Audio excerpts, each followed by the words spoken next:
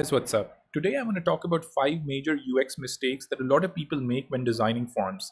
The first mistake is overwhelming users with too many fields. So what a lot of people do is, like, for example, they have a registration form to their particular application or website or whatever it is or service, and they just require a lot of details from the users upfront. This is a horrible mistake that actually can reduce the amount of people signing up for your platform. The more friction you place in this particular sign up process, the more chances there are for people actually bouncing off. So ideally, you should only request fields that are absolutely critical for the person to get onto that particular platform. Now, in some cases, there may be other things, like for example a user's interests, or maybe some other thing, like for example company details or additional details that are not necessarily required, but they are very good to have, because then you can actually tweak the platform's experience based on, let's say, a user's interest, or based on, let's say, the type of music they listen to, or anything along those lines. If that's the case, still only ask the fields that actually are required for the registration process, and as a next step in the onboarding experience, you can ask those additional details, but do not stop the user from registering to the platform by asking too many of those things upfront. So that's one. The other mistake that a lot of people do is they actually have a single lengthy form. Now, in some cases, like for example immigration forms, or let's say when you're filing your tax returns, or any other of those things that actually do require a lot of detail for you to fill out that form, a lot of people actually make a mistake of having a really huge single and lengthy form. There are multiple mistakes with this. First of all, we don't necessarily want the users to bounce off or feel like the task at hand is really a lot. So it's really helpful to actually break down this task into multiple steps. So for example, what a person can do is, let's say, break these different things into different sections. That's obviously going to allow people to actually go ahead and fill these things out in a sequential manner. But an even better thing is to actually break things out into separate steps. This particular steps flow actually allow for a lot of different details. First of all, it actually hides the additional information that's required from the user upfront, because once the user actually progresses from this page, then they can actually go to the next one. So they don't have to even visually worry about adding those details. The second good thing about this particular thing is the form can save itself as a person actually clicks on next. So even if, for example, they do not complete that full form, if they've clicked on next, we can actually save where they left off and then continue them from that particular place and location as well. Another major improvement that actually happens as a result of, let's say, breaking these out into sections is that when you click on next, we can actually show errors on the fields as well if we want to. If we're not doing or inline error detection or error validation, we can actually go ahead and show the errors directly here. If the form is small, it's really easy for them to come back and actually fix those errors. Otherwise, imagine, let's say, a 20 field form, and if a person clicks on submit, they have, let's say, 5 or 10 different errors. That's going to overwhelm the user, and they may actually not remember the things that they actually wrote in the above part of the form, and then they have to think about it again and again. So that's, again, all of those things are actually going to simplify, or going to be simplified, and the user experience is going to be much beneficial if you break it down like this. The other mistake that a lot of people do is poor error handling and validation. Now, this particular form has so many mistakes with it. One major mistake is, let's say, if a person clicks on register, then the errors actually show at the bottom, and a lot of sites actually do this. They don't highlight the error next to the fields, and the error is just shown at the bottom. So in order to fix this, we actually have to do multiple things. The first thing that we actually have to do is we have to link the errors to the field, so a person can actually see where the error is and which field actually has that particular error. But still, it's not complete. The next thing a person has to do is actually make sure the errors are clear and include an icon. Now, obviously, making sure the errors are clear is really important, because if, for example, if you go back to the previous screen, it says username is incorrect, but I don't know how it is actually incorrect. Like, is it not available? Did I type, let's say, an extra number of characters? What exactly is wrong with it? Very similarly, in the phone number, like, I don't really know what it means to say phone number is incorrect. How do I fix it?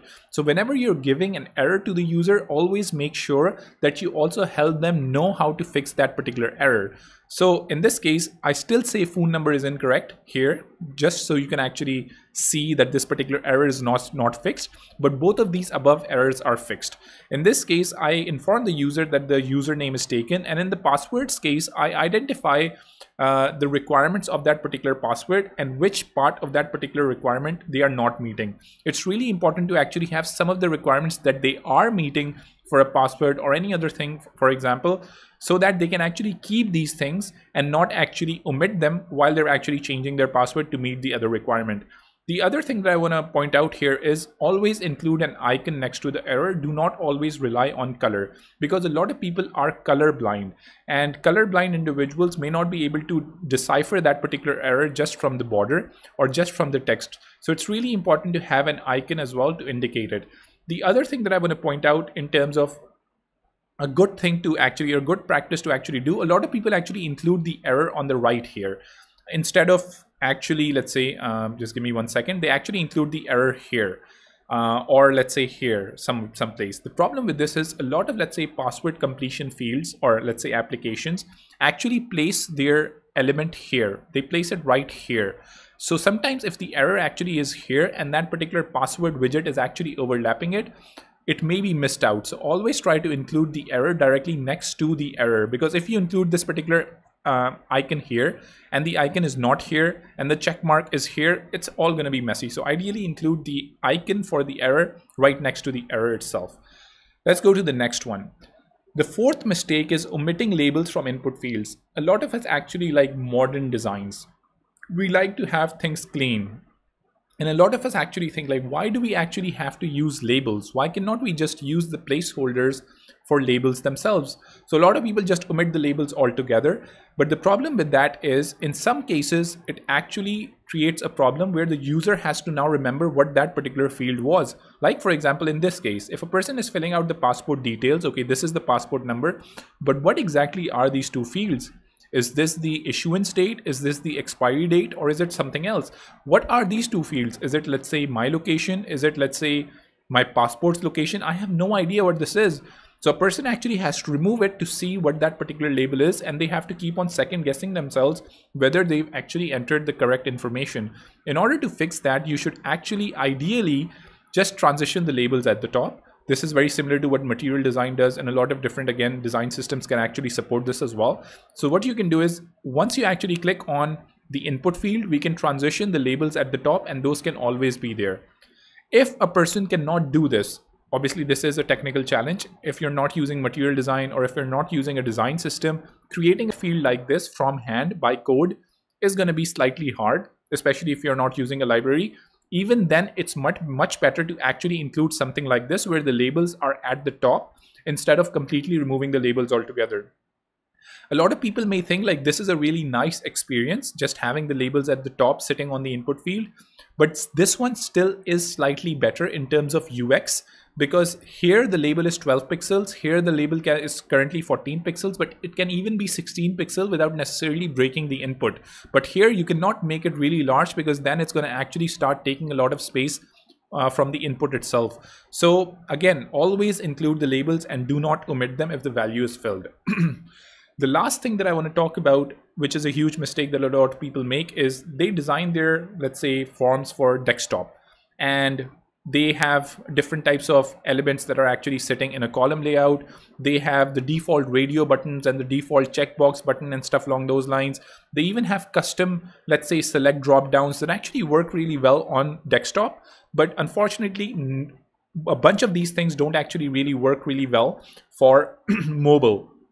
So you have to make sure that when you're designing things for mobile, a few things you actually have to understand. First of all, make sure that when you're designing things like this, you actually increase the height of the input as well. The height of the input shouldn't, let's say, be 32 pixels or even 40 pixels. Try to ideally have a tap area of 44 pixels or 48 pixels for most of these things. You should also increase the text size as well, because now you're on mobile and the text sizes on desktop are relatively smaller.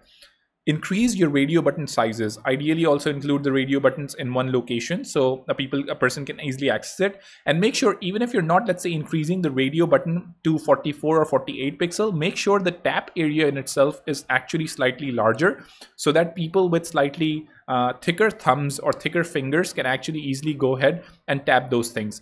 And also just start using some of the native elements that actually a lot of applications support. And one other thing that I actually mentioned, so for example, you actually have your country And a lot of people actually have the same select drop down that they used for desktop here, but sometimes that just doesn't work really well, especially if you're using a desktop oriented library. So it's much better that when you actually do something like this, you go to, let's say, a solution where maybe, let's say, the bar actually scrolls from the bottom, or there's a sheet at the bottom. You can easily search for your country and you can select that particular country. That's one option, but even this requires some investment.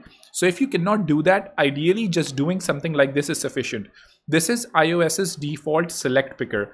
So even if, for example, on mobile, if you go and you cannot create a separate page or a separate toast or a separate, let's say, bottom sheet for that particular interaction for, let's say, selecting your country, just use a simple select box that can obviously be styled to be large and to look good. But if you click on it, the interaction can be completely native, and a native interaction is still much better in a lot of times than some of the custom libraries that you use for desktop.